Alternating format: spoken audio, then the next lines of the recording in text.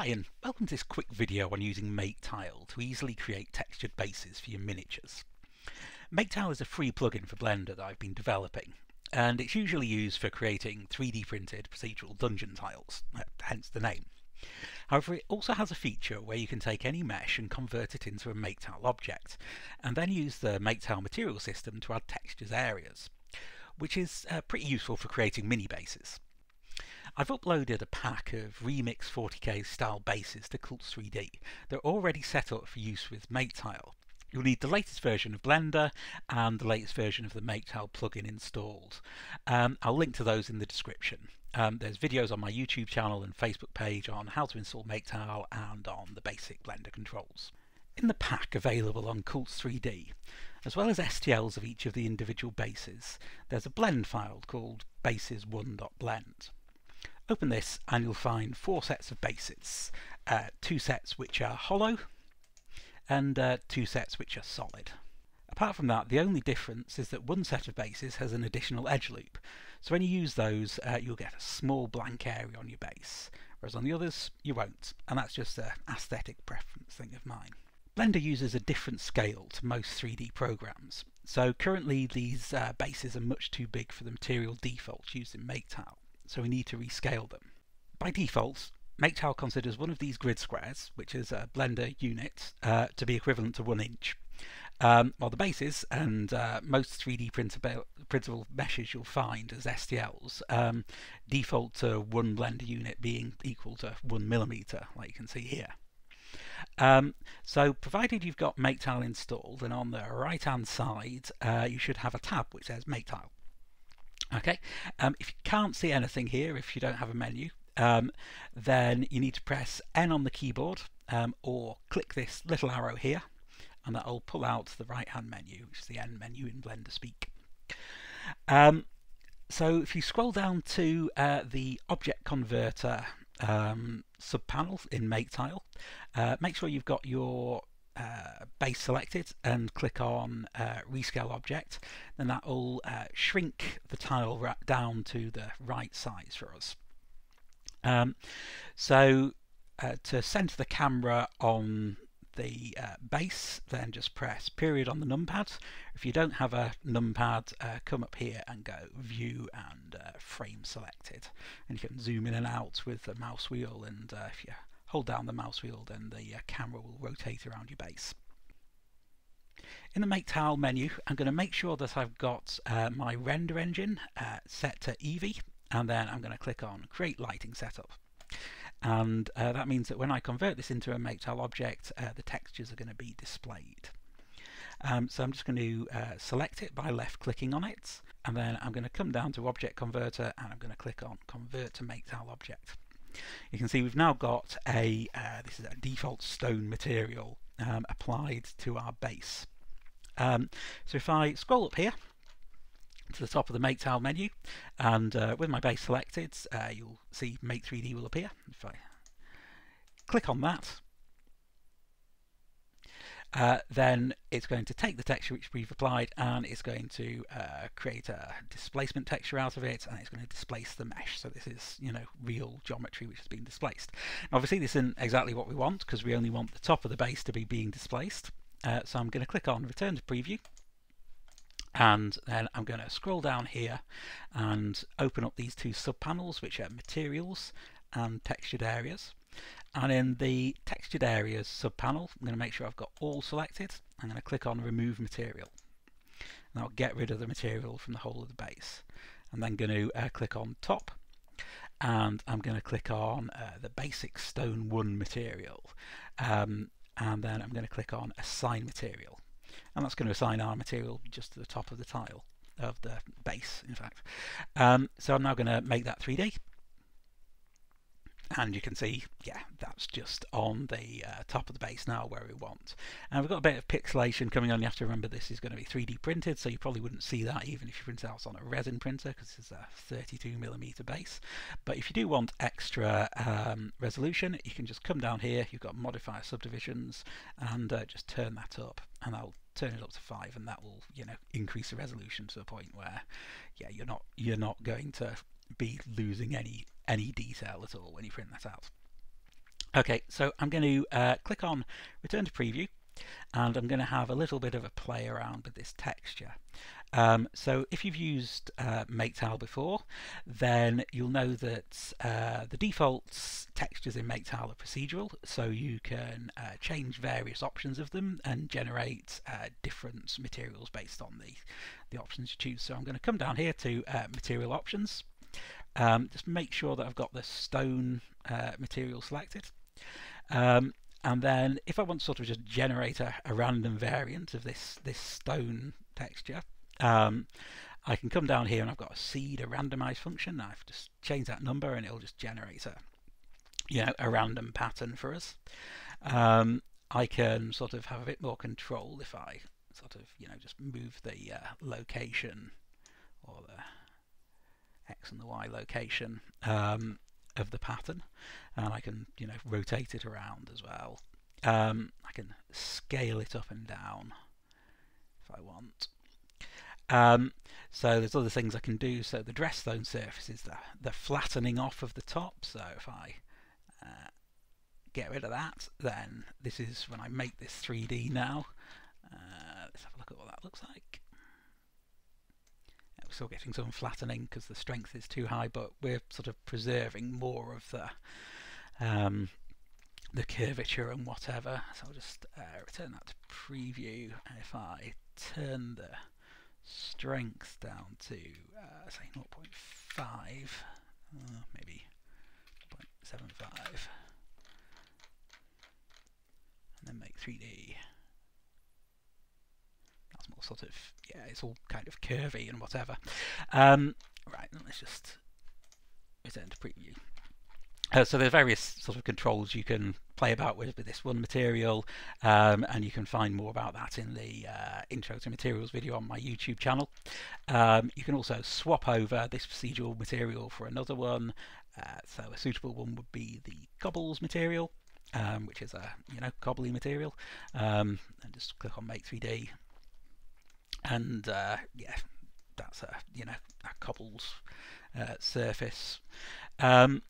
But the place where MakeTile really shines when it comes to miniature bases is you can also use displacement maps or height maps to displace this mesh, and it's set up with a material already created, which is called a custom image material. So if I switch over to that, and then I come down to the material options and I click on Open, and I navigate to my textures folder. I've got CC0 textures, and I'm just going to put this up to thumbnails, and so what I've got here is I've got a texture pack which I've downloaded from CC0 textures. So this is a CC0 texture, so it's completely free and you can do whatever you want with it. And in it there is a displacement map, and all the displacement map is a black and white image.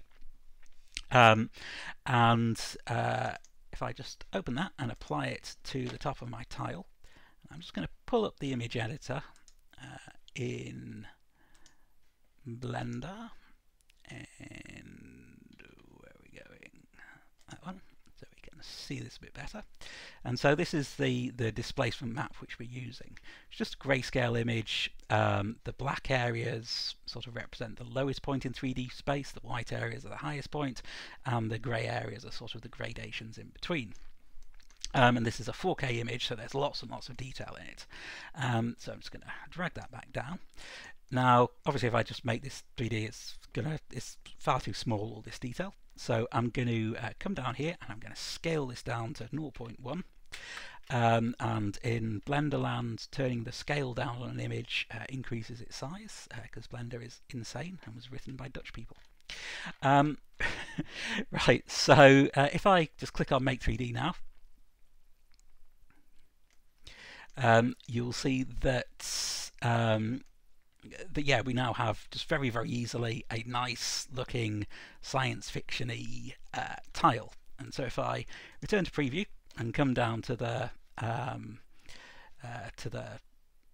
material options, I can tweak the location, and MakeTile will pick a different location on the surface. So here, for example, and I make that 3D. And yeah, we've got a different type of base. Okay, so I'm just going to return to preview. I'm going to show you how to export these bases. Now, obviously we rescaled everything. So this is, if I just export this in the usual Blender fashion, which would be to go File, Export, STL, it would come out tiny, and you'd have to rescale it in your slicer. So the exporter, which is included in MakeTile, will do that for you. Just make sure you've got the units set to inches, which is the same units as you had when you rescaled your object on importing it. Right, so you've got a couple of options here. The first one is the randomize function, and if I have this set to 4, say, and have randomize selected, click on export tile, it will export 4 random variants like this, which, you know, great, fantastic. What it's doing is it's picking a different location at random on the texture, and it's generating the base from that. So the only thing is that these meshes by default will be extremely large because they're being subdivided lots and lots of times, so they'll be sort of 30-40 megabyte meshes, which means that you might have issues slicing them and also, you know, using up your hard disk space. So the best thing to do to reduce file size is to voxelize them when you're exporting them, and you can do that by coming up here, and after you've made something 3D, so this is in preview mode, so I'm just going to make it 3D again.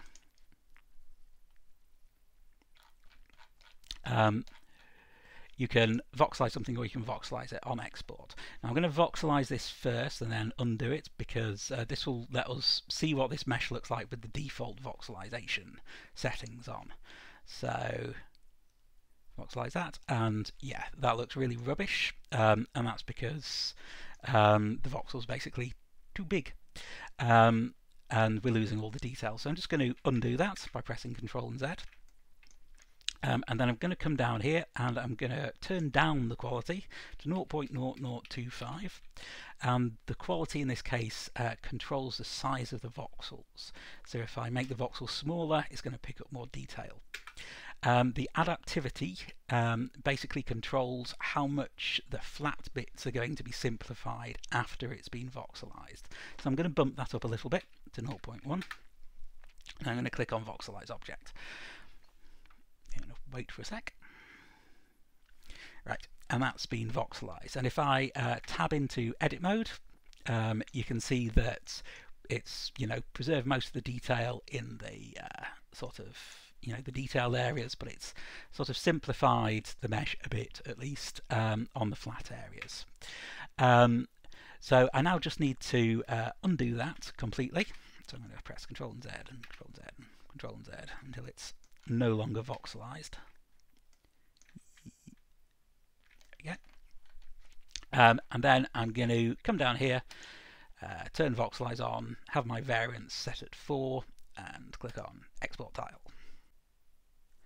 The exporter will take a little bit of time to run, so don't be surprised if everything freezes for a bit and it looks like it's crashed. It hasn't, it's just thinking away in the background, and yeah, eventually Blender will sort of wake up again. It just that it does take quite a long time to voxelize these meshes and bake out the textures and all that kind of stuff, because they've got a lot of subdivisions on them. Right, so so yeah, so that's the sort of the basics of how to make your own bases using sort of texture bases using MakeTile. I did have to do a little bit of work on these meshes to get them prepared, and I'll cover that in another video, which will be covering on how to prepare and what you need to do to meshes to make them ready to use with MakeTile. Basically, it involves making a vertex group and deciding that that's where you want your textures to be applied to, and if you know how to use Blender, then these textured areas, all they are is vertex groups. Right, so obviously you're not limited to just this sort of one displacement map. You know, you can use any which you can download or create or whatever. Here are some which I've generated from like lots of other displacement maps. These are all downloaded from CC0, textures.com. There's other places you can download CC0 licensed textures. You can also obviously make them in Blender. You can make them in Substance Designer.